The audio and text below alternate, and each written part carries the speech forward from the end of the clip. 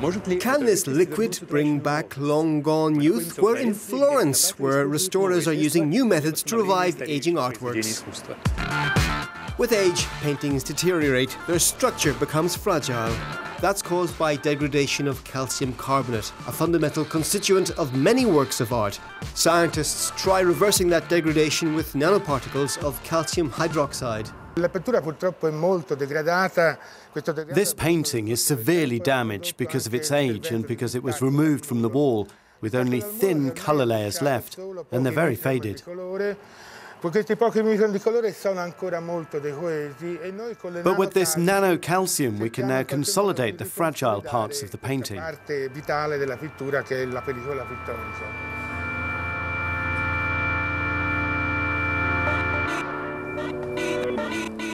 So, how does this elixir of youth work? Let's visit a lab to understand the chemical principle.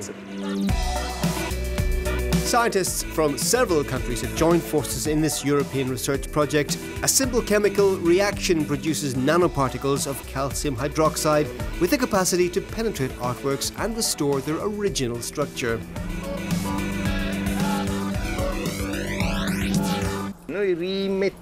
We restore the same exact composition inside the painting, the same material that was used by the artist when creating it.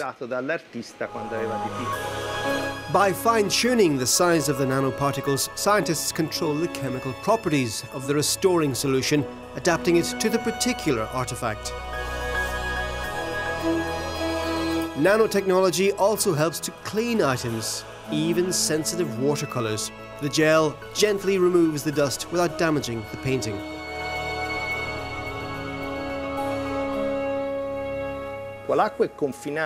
Water is confined within this gel, and by controlling the gel's chemistry and the size of the pores in the gel, we can control the depth of the water's penetration into the painting. 100 microns, 200 microns, etc.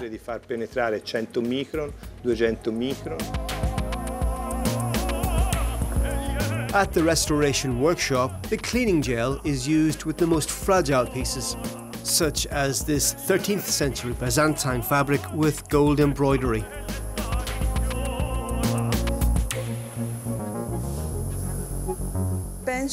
I think this is the future for this kind of operation, because it's one of the less invasive ways to treat an art object. Scientists hope that nanomaterials will offer restorers a new set of unparalleled tools and methods at a negligible cost.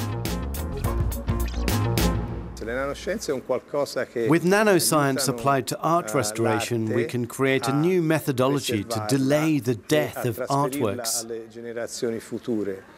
We can keep art alive for future generations. We can try to offer a genuine immortality to these immortal works of art, saving them for our children and our children's children.